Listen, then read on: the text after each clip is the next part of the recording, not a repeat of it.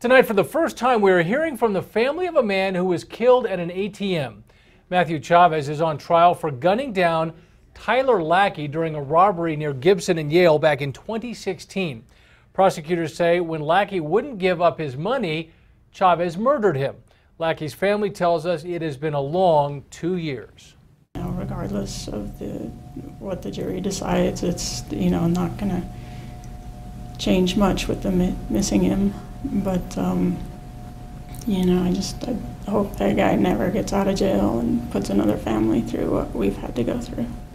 The trial has lasted all week and the jury is still deliberating. Prosecutors tell us they were confused, the jury was, by some of the instructions and could not come up with a verdict. Deliberations, we're told, will continue on.